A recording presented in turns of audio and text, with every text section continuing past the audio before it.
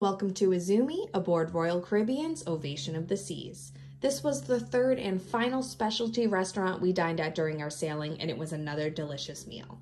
Unlike the other specialty restaurants, this one is not unlimited, but is a prefix menu where you order one small plate, two large plates, and one dessert. We started off with edamame, which was automatically brought to the table. For small plates, Andy had the vegetable fried rice, while I got the crispy chicken. And for dinner, Andy had the chicken teriyaki bowl, while I had 2 orders of sushi, a crispy Philly roll, and the Izumi futomaki roll.